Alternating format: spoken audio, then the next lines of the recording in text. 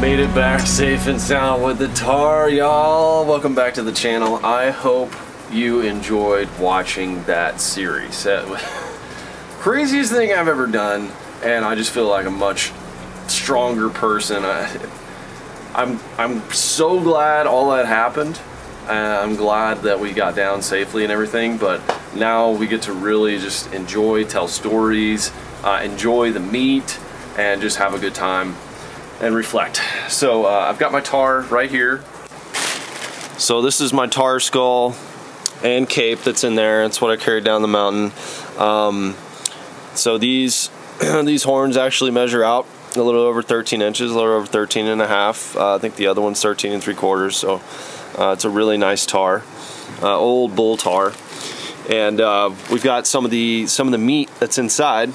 Now Wendy, who's been with us this whole time, JT met Wendy and Todd on a moose hunt, and Wendy is the cook at camp. She keeps the spirits high. Wendy's awesome. I love Wendy.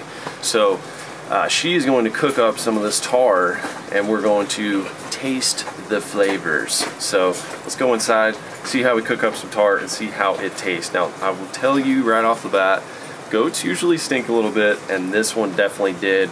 Big bull, just how you would imagine when we came up on it. Had like a real musky smell. So I'm wondering what the meat is going to taste like, but man, it's just going to be good to have some good protein after eating, like, you know, dehydrated meals this whole time. So let's go see how to cook it up, and let's give it a taste.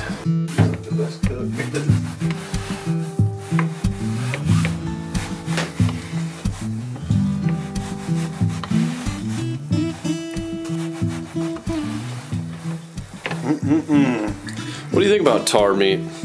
Not bad. We probably need something more for your video than that. Skillet, a little bit of seasoning, a little grease. Simple mountain style? Yep. Key is to get all the sinew off. That's what the chewy stuff is. The sinew, that's basically the fat. Yeah, well that's kind of, a layer of like that silver skin they call it. Yeah, that gives it the gamey taste. Yeah, well it just makes it chewy as like rubber. So the more you get, you can like fillet it off almost. But yeah, it's just gets really. Look at that. There's hardly any fat. No, they're a pretty lean animal. So they got an okay flavor, but I used to put a little seasoning on them. Definitely got to get all that silver skin off.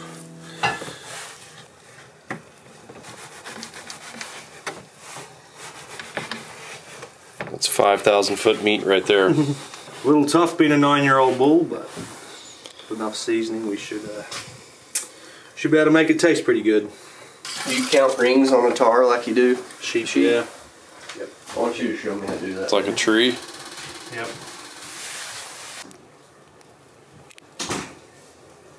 Okay, we're throwing on a couple different seasonings. What do you got here, Dottie? Got a little garlic and a herb, and then just a steak seasoning. So Like just a general kind of steak mix. Not sure what's in it, but yeah, I'm sure it'll taste pretty good. So a couple different flavors here, little Tahr samplings.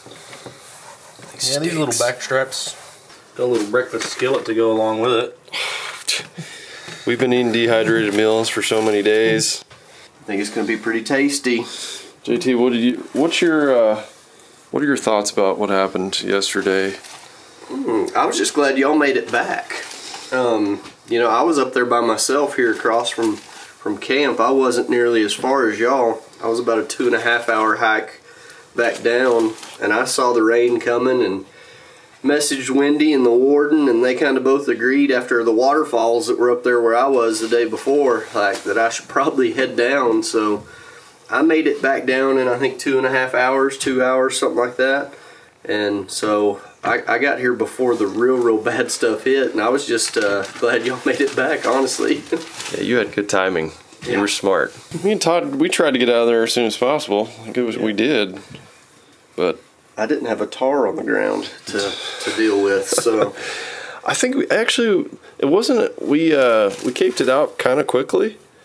It was just like that initial descent back to the tents took 2 hours. And that's where I thought my legs were gonna die. I got a solid 1 day of bow hunting in this trip. 11-day trip, got 1 day of bow hunting. I had a bull tar at 125, 130 yards though, so if I was gun hunting, I could have killed one. But what do you think about New Zealand hunting? I've learned a lot. Yeah, I have too. I've learned a lot about my equipment. I've always been a long axle-to-axle bow guy, but after this trip, you definitely need a shorter bow for a steep mountain hunt like this. Just when it's strapped to your pack, it's more compact. You won't hit it on as much stuff. You won't get hung as much. So I definitely have to reevaluate my equipment when I get home. Going to the skillet. We got a little lard in there. Yeah, a little grease, yep. It's pretty dark in here, y'all, but that's what we've been dealing with. There's one little light that runs on solar right there. The rest is just headlamps. It smells pretty good. It doesn't smell tar-like. It doesn't smell like that gamey, musty, you know, big old male goat smell. A lot like mountain goat, only just a little bit tougher. How would you describe a tar to everybody? Like the animal itself. Oh, Tahr, he's like the gorilla of the mountain. Cross like a gorilla, crossed with a bulldog, crossed with a grizzly bear / lion. He's got a front end on him like a bulldog, but a mythical creature. A mythical creature. He's got the swagger of a grizzly bear. Basically Todd of the mountain. Toughest son of a gun I've ever met right there. I don't know if it's all Kiwis or it's just Todd, but all in these mountains you kind of get used to it. Get used to it. But I've definitely been softened over the last few years. Had it pretty easy in North America. So yeah, you're in BC now, right? Reality shock. Yeah. Give a little flip. Yeah, flip her over. Oh yeah.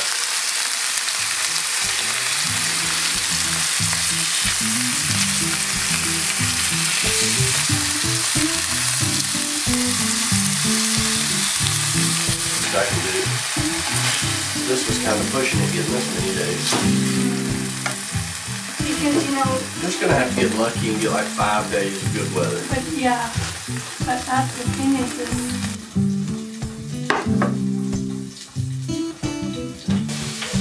Cheers, buddy. Cheers.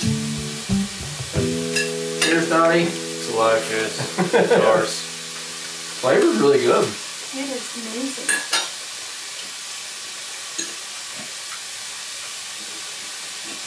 It's chewy, but there's not that stank. The wild game, this had a really good flavor, like some of the best flavor I've had. Yeah, honestly, I've had deer that are more gamey than that. Then you say if you shoot a female, it's a lot less chewy than one. Yeah, that's a 9-year-old bull, so Probably like your moose. he spends a bit of time on the hill, running around. Cooked medium rare. Have a couple fresh pieces. Another fresh piece. Show you guys. This is just like straight off the mountain. There's no tenderizing or anything. Old bull tar.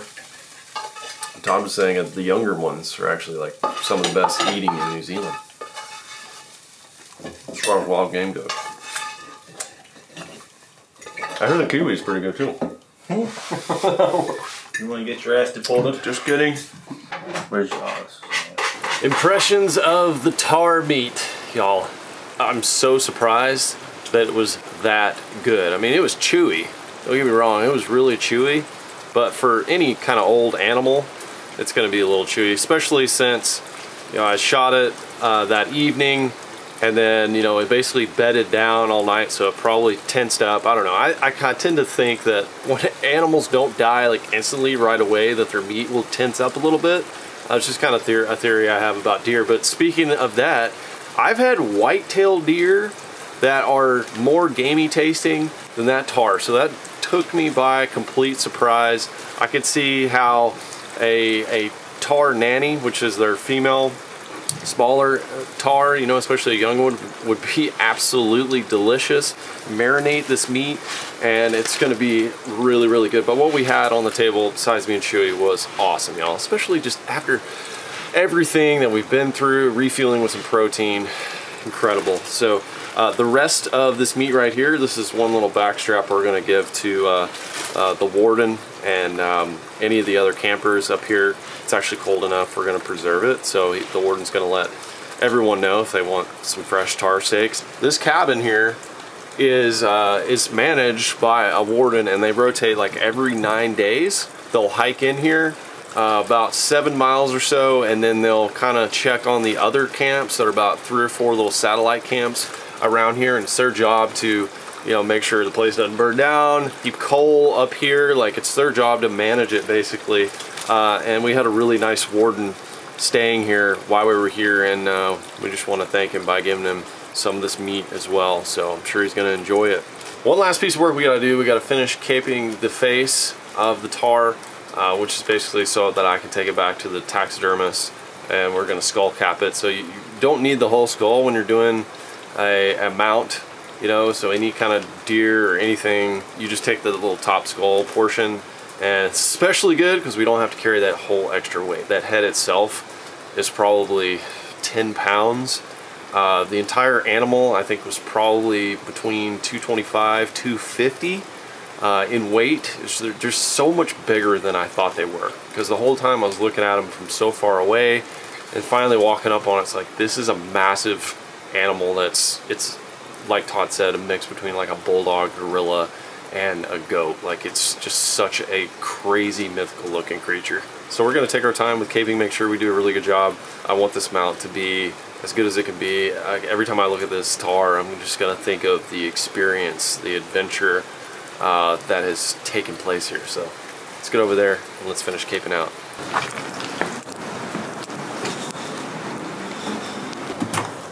Howdy. I was just wondering if you wanted some of the tar meat? Yeah? Yeah. Thanks for looking out for us. Yeah, wow. You're coming over by for nothing, maybe. Yeah. He said cheers, which is always good. Cheers, mate. That way he'll have some good protein up here for the rest of his time. Bring it through that staple there, just so it brings it away from this pole a little bit. Crucial part here, right behind the horns. Can't have too many beers before you do this part. What's the hardest one you've ever done? That buffalo? Buffalo's pretty easy. It's big, everything's big, and it's all the smaller stuff that's the finesse. I want to take the most time with that sheep, stone sheep, because, you know, the guy's paid $40,000 to kill it, so a little pressure when the hunter's looking over your shoulder. Todd teach you how to do it? Yep. This is definitely easier than the whitetail. It's like a game of Twister again. Just got done cleaning it up a little bit, scraping a lot of the head meat out. Brains and all the good stuff. Scraping her, so all the brains, brain surgery. We're gonna get an official measurement here. Now that we can see the very end of the horns. 13 and 7/8. 13 7/8. Almost a 14. Look at that mass though. God, That mass is nuts. It's a big boy.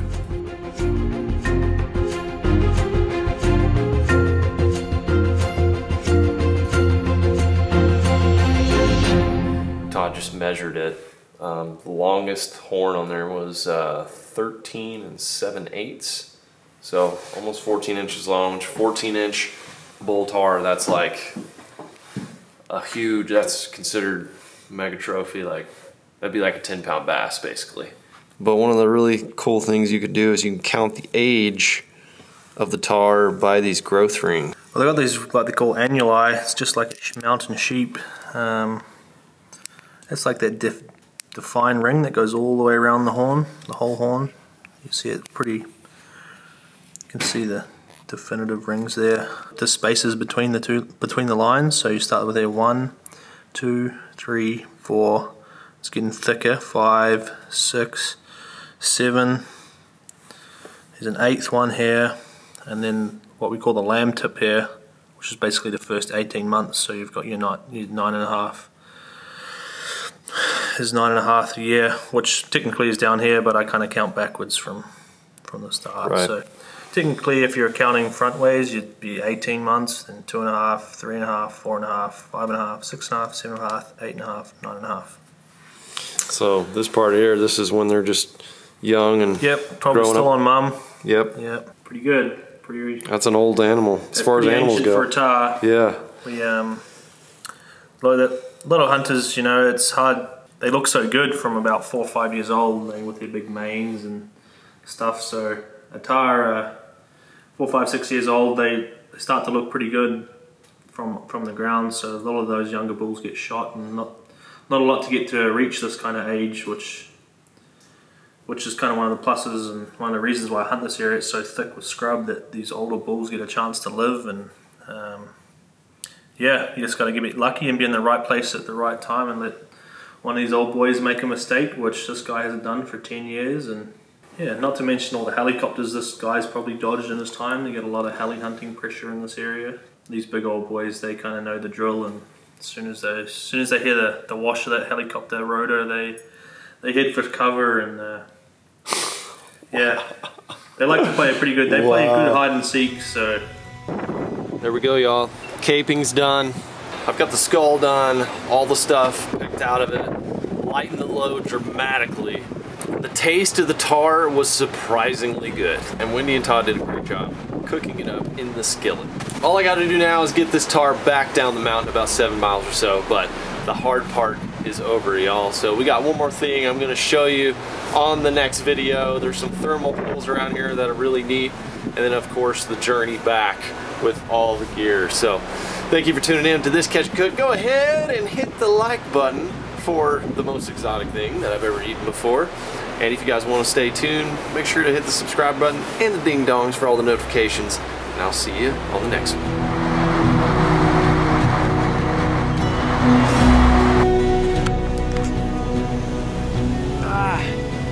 Woo! About a quarter way down the mountain. I think New Zealand's gonna rear its ugly raining head again. Time for the rain cover.